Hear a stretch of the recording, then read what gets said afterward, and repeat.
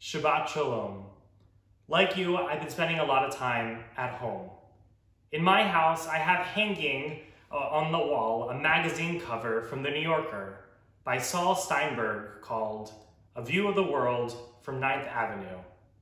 It was the cover of The New Yorker on March 29th, 1976, almost exactly 44 years to this day. It depicts the perspective of a person who believes that New York City is the center of the world, and everywhere else is very, very distant. Over the past 2 weeks, while I've been spending the majority of my time within my own walls of my home, the rest of the world doesn't actually feel so distant at all. As a community, we continue to adapt. We find new ways to connect, to feel close to one another.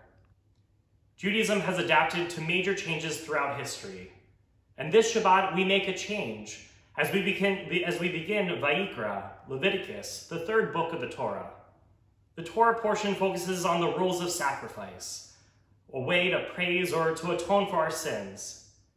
While we continue to read about these sacrifices, this is no longer our practice. Judaism has adapted. In Judaism, we no longer offer sacrifices and we no longer have a temple in Jerusalem. Yet, I think we can relate to the Israelites wandering in the desert, trying to find structure and order in a moment of wandering, when their whole world has changed from being slaves in Egypt to now being free.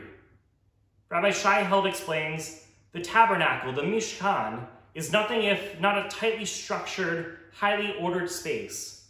In a chaotic, terrifying world, one place at least is governed by order and structure.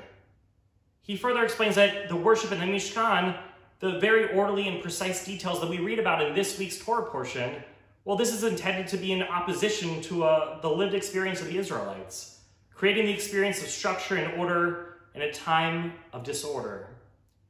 As we try to find our own grounding at this time when the ground keeps moving, I think we're all trying to find structure and order in our own lives. People have shared with me how much the Jewish community, or really how much our Temple Sinai community, gives structure and order to their own lives. It's difficult when we're not able to gather together, to be present at Temple Sinai, our home. It reminds me of this rabbinic story that takes place in Jerusalem after the destruction of the temple. Once Rabbi Yochanan ben Zakkai was leaving Jerusalem with Rabbi Joshua, and when Rabbi Yochanan ben Zakkai saw the ruins of the temple, Rabbi Joshua said, "Woe unto us that this place is destroyed, the place in which the sins of Israel were atoned." And Rabbi Yochanan said to him, "Do not be so troubled.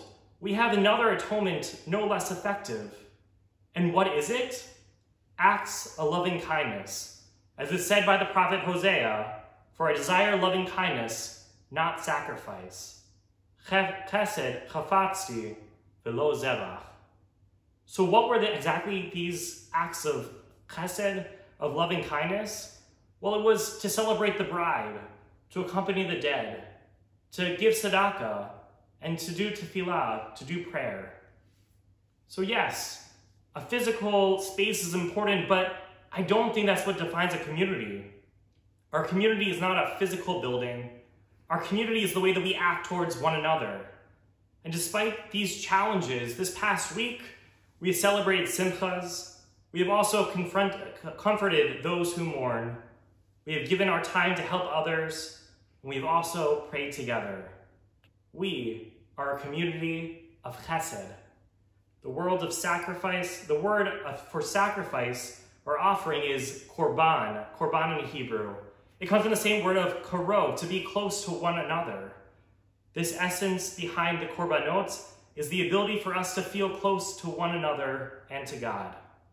So while Judaism has adapted from the days of korbanot, of sacrificial offerings, may we continue to do that work of loving kindness, of chesed. As each act of chesed, we're able to feel closer and closer with one another. Shabbat Shalom.